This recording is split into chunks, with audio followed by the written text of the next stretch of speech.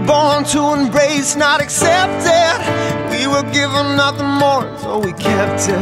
As the colors of our boots keep fading, we live a life that we hate without saying. Well, here we are. Mile marker 99 in Missouri. On my way to Nashville to help with flood relief. It's a gorgeous day. But what's even more gorgeous is what's in my back seat. 31 cases of water.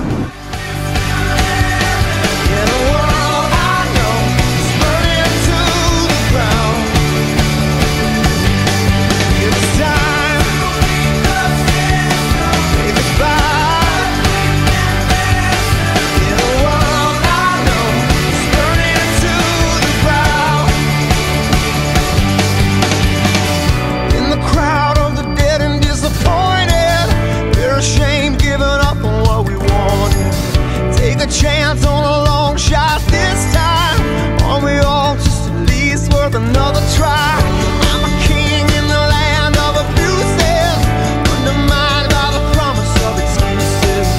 Who's to win if we know that it's not fair?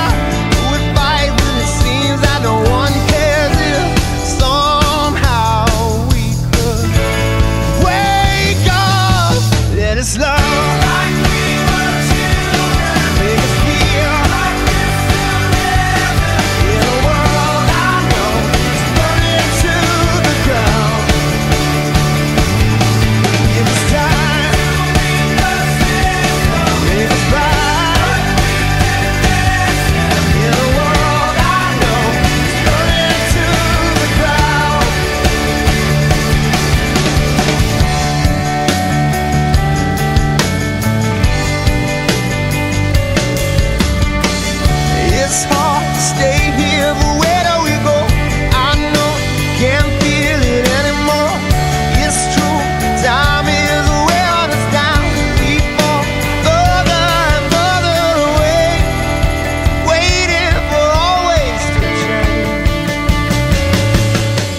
This house here, actually, the entire basement we've been working on all day was completely flooded out up to the ceiling, and they had about maybe, I don't even know if they got water in the actual top part, but this carpet was soaked because of all the water.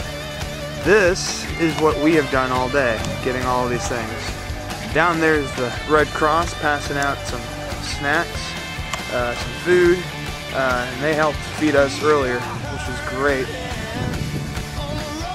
All of this was underwater.